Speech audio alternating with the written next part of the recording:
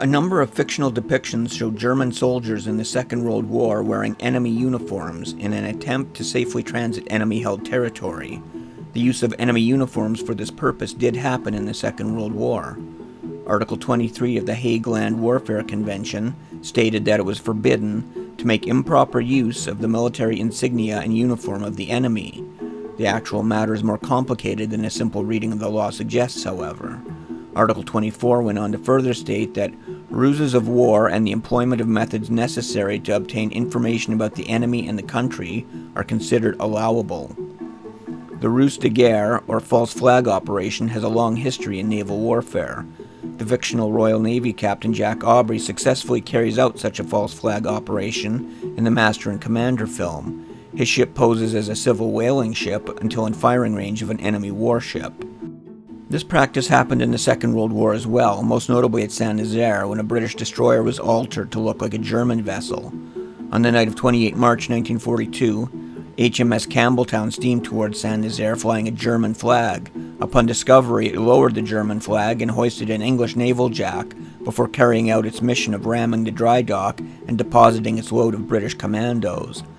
The legality of the false flag operation acquired international acceptance on the understanding that the use of a false flag to disguise a warship's nationality was only permissible before shots were fired. A ship was required to raise its own flag immediately before opening fire on the enemy. Whether or not this could be applied to land warfare was a subject of some debate. An article in the American Journal of International Law in 1941, for example, notes that Article 23 of the Hague Convention prohibits the improper use of enemy uniforms, but never defines what the term improper means. The article goes on to say that while there was universal agreement that fighting while wearing enemy uniforms should be prohibited, there existed no such consensus on the use of enemy uniforms as a deception, in cases where the disguises were abandoned before contact and combat with the enemy. For their part, the Germans interpreted these rules quite liberally to permit such use.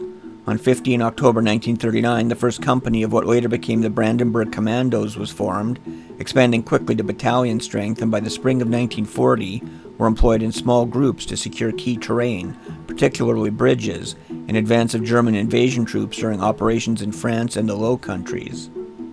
In one case, 3 Dutch Nazis dressed in Dutch police uniforms and escorted German commandos disguised as prisoners of war to secure the bridges at Hennep.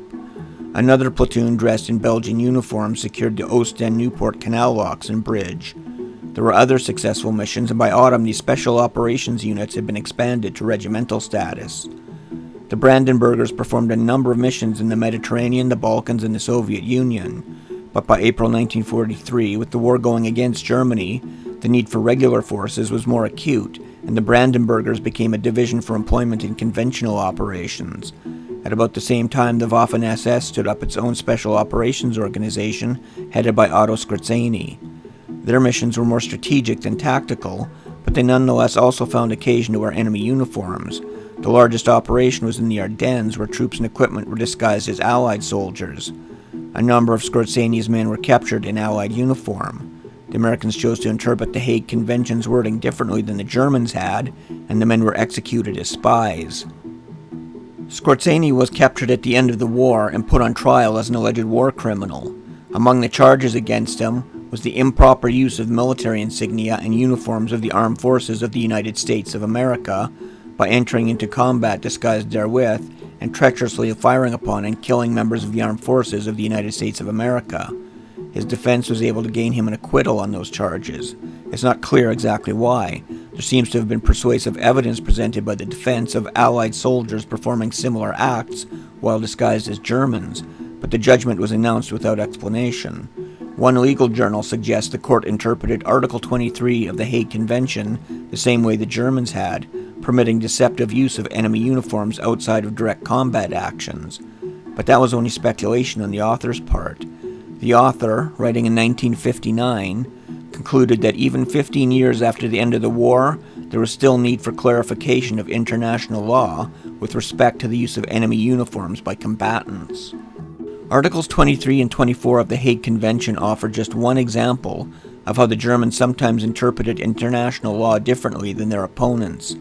Those at the bottom of the chain of command, left to carry out the instructions of their superiors based on these differing interpretations, were usually the ones to suffer the most when authorities in opposing armed forces could find no consensus on what the laws actually meant.